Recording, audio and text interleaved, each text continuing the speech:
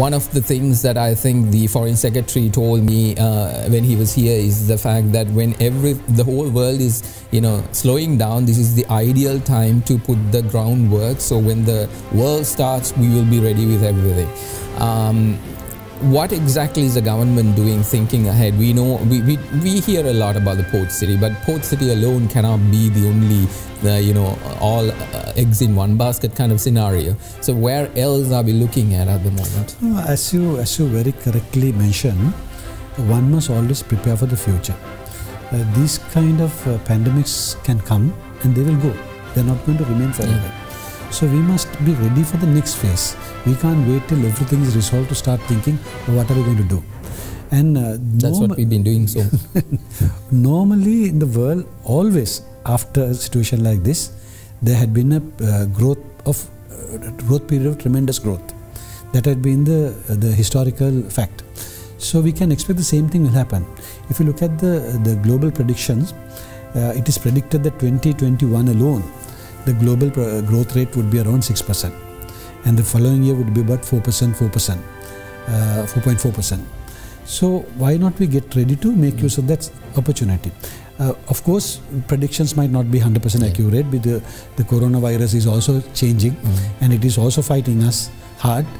So things might get delayed, but it's a known fact. Once this is over, there's going to be huge growth.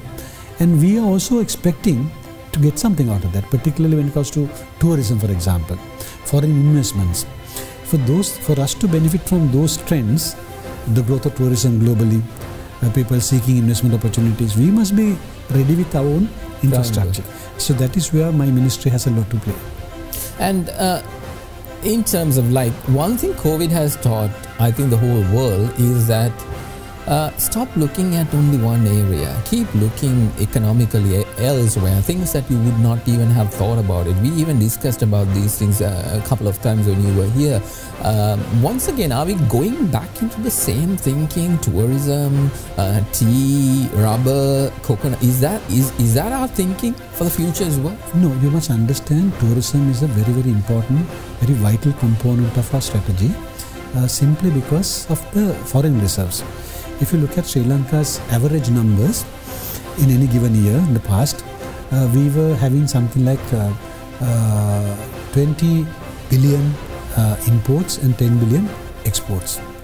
So there's always a gap of about 10 billion. And this 10 billion gap was filled by mostly tourism and earnings from foreign remittances. And today that is what has been challenged. Tourism revenue, which was about 4.5 billion, has become virtually zero, and